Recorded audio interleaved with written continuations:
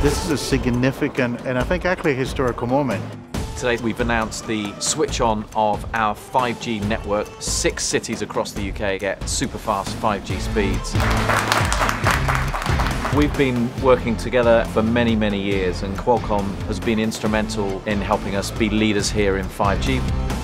We've been working to create the technology, create the standard, develop on the chipsets. It's very important to underline that first time than ever, moving from one gene to another, the smartphone has been available before the network. 5G will be the basic infrastructure to connect with the internet for everything around us. We are going to see a revolution in how we think about gaming, social networking.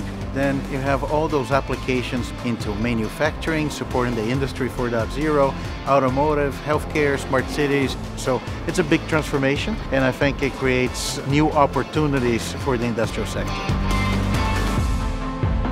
I'm very proud to see that also Europe is joining the pack. This is the major event because we accelerated as industry almost 1 year the launch of 5G in Europe. And UK and EE in particular today are part of this acceleration. 5G is here, and it's here right now in the UK.